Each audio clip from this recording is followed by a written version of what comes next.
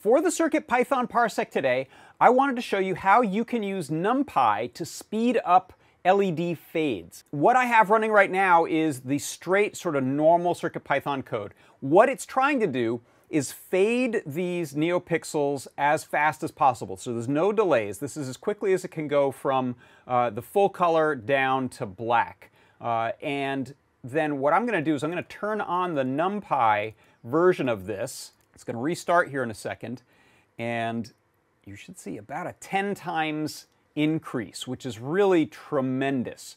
The way this works is I'm importing from the Microlab library numpy as NP. Then, when I'm setting up arrays of LEDs, we're setting up a numpy array. That's this NP array, which is the LEDs, and it's an int 16. And then we're setting up this array for the amount it's going to fade by. Then when it comes time to fade these down, again in this if use numpy, so that I can run just this, we adjust that fade amount. I'm going down by one step, -1.